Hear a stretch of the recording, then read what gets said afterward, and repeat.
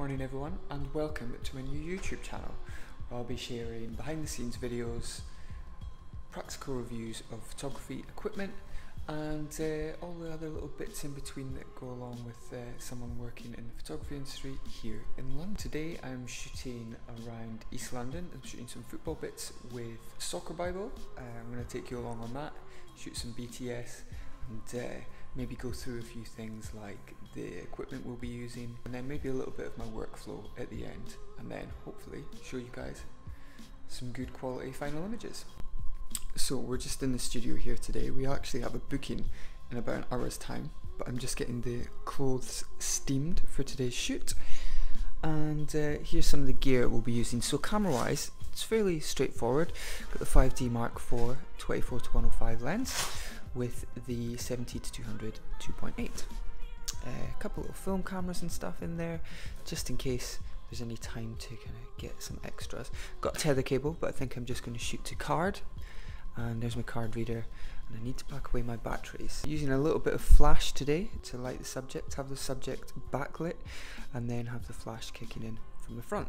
So we have the Profoto B1X, not shot with this before, so that should be interesting. We've got the sync bump there, and just using the beauty dish, maybe with a grid. So let's get cracking. So fast forward 6 hours and here we are, still in the same place. Today has been a bit of a nightmare. The model didn't turn up. It's kind of unprecedented really, because it was a paid job and we're hanging about, and initially the call time had changed to an hour and a half earlier, so we gave him the benefit of the doubt and hang around. Spoke to his agent and he said he was on his way, he was stuck in traffic. 3.5 hours passed and still nothing from the model. We basically had to cancel. Spoke to his agent, cancelled the shoot, which is a massive inconvenience when you take into account that this project is due for a tight turnover, ideally finished and retouched by late this evening or tomorrow morning to go live on the website. And obviously not a great start to this YouTube channel, but I thought I might as well put it in. You know, this is the reality of it. There's highs and lows, and it's very frustrating. Rather than down tools and end for the day, I'm going to head out and get some interesting, hopefully, product shots, so at least the client has something for first thing tomorrow morning. Spoke to them, and everything is totally fine. They really understand. It's really frustrating, really annoying. It's put a bit of a sour taste on the day, really, to be honest. Maybe I can talk you through my workflow. At least we'll get some value out of this, the first day of the new YouTube channel, of the new vlogs, and it won't be a complete waste of time. So let's go. Okay guys, so here is a quick overview. First of all, open Capture1, obviously. New session, and I usually start with year, month and day. That way when I go to arrange by name, every job is in order. So we open up and I will find the capture folder in the library, and then I will right click and show the capture folder in Finder. I do this because it's easier and quicker to create multiple shot folders. So shot 1, shot 2, shot 3. The great thing with Capture1 is it's a reflection of Finder, so we go back to Capture1 there, and now you have shot 1, shot 2, shot 3. This is one of the reasons why I use Capture1 instead of Lightroom. I'll insert the card, import the images, and at the end it gives you the option to just either click OK or take me there. So click take me there. Get rid of those activities, just generating thumbnails. And as you can see, like a dumbass, I have forgotten to format my card. So some old jobs on there from the other day, highlight those, backspace, delete them all, continue. They'll stick around in the trash, but that's okay. With Capture1, you've got your user styles. So these are previous styles that I've used for maybe old shoots. I like to store these, have a flick through. It's a great way of instantly referring to maybe a style that you've used in the past, or something that can be then adapted to what you're shooting now. So I've gone with this one. The L's are a bit too bright here, so I'll just select the color range in color editor and just bring down the saturation and lightness, maybe light this up a little bit, light this down, play around with it and just see what works. Go back to my settings here and play around with the exposure. A lot of these shots I'm going to go quite dark with quite a lot of contrast, really make the trainers, or the boots in this case, pop. And with Capture1 you can copy that with the up arrow there in the top right, and then select all and press the down arrow, and that will paste over all of the images. Now obviously some of these might not be quite right, they might have been shot at slightly different exposures, so I'll have a quick flick through at this point and just tweak anywhere the settings haven't quite matched my camera settings. So some of these are a bit dark, as you can see, so I'll select one and adjust those settings, and then select the whole bunch from that section of shots and just paste it over them all.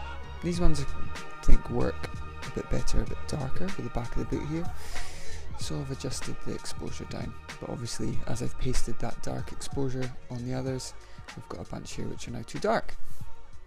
So I'll adjust my settings, copy and paste over. I'm whizzing through it here, guys, as you can see.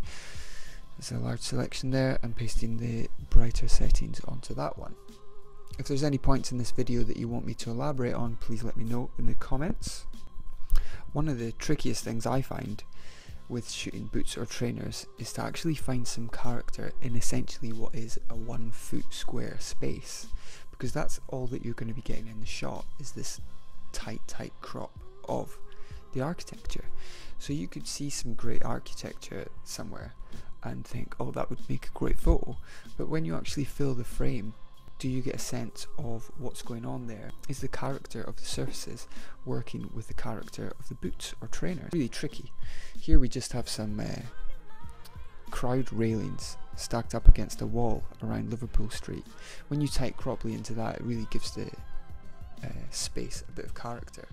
It's got this sort of steely, futuristic look to it.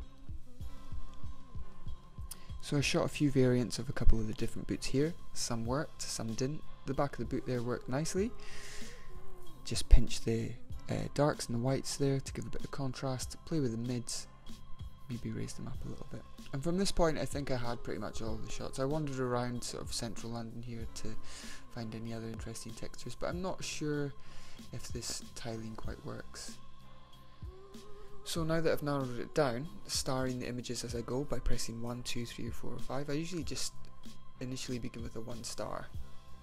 I've arranged them by rating here, and I'm just going through and doing some final tweaks, cropping to square. The client likes to crop all their Instagram posts to square, so I'm just seeing what works and what doesn't. And if it doesn't quite work, I'll either zero the image.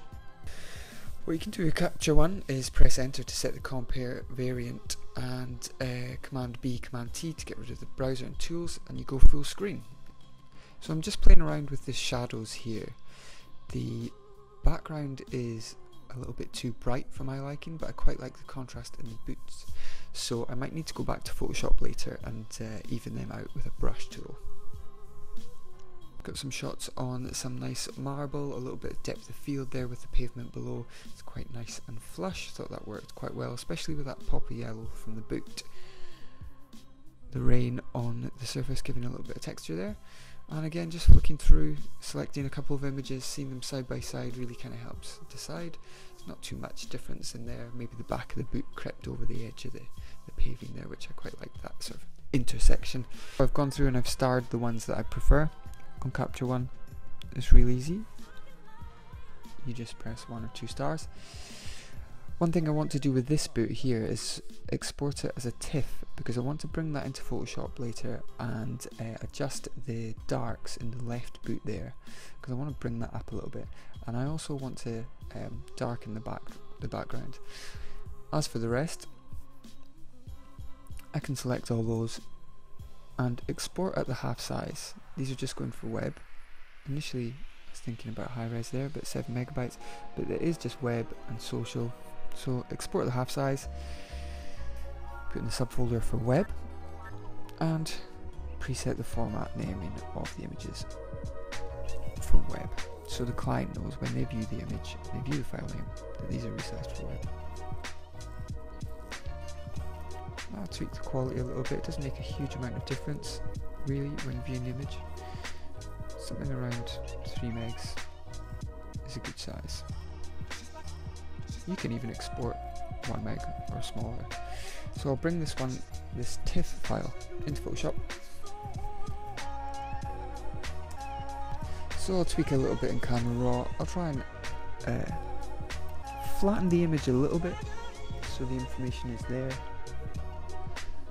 before I open it up into Photoshop. First thing I always do is Command J to duplicate the layer, and you can see there's a little bit of detail on the inside of the boot there that I want to bring out. The way I like to work to bring out details and shadows and highlight and bring back highlights is just invert a curves layer, and then with the eraser you can see it's beginning to pop out a little bit.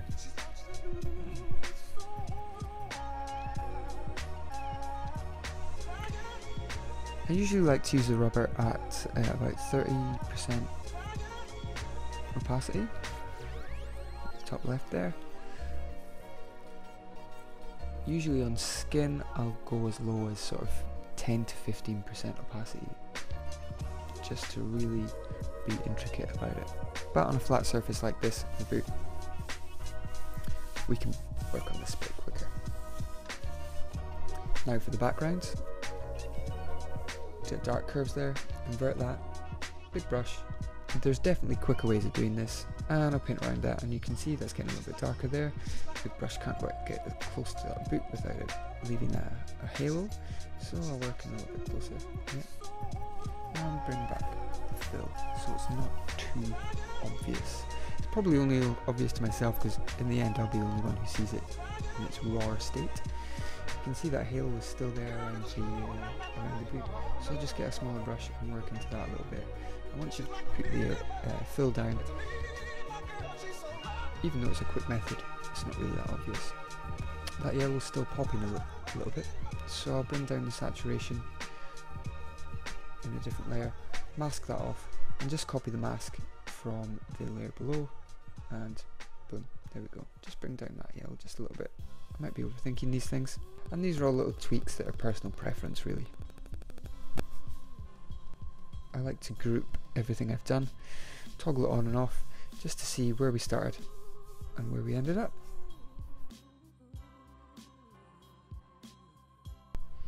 So that just about does it for this video, guys. I hope I've managed to bring something insightful, and maybe you've learned something with the Capture1 workflow there. I know not many people use Capture1 kind of outside the sort of studio commercial photography realm, so that might help make some people aware of this piece of software.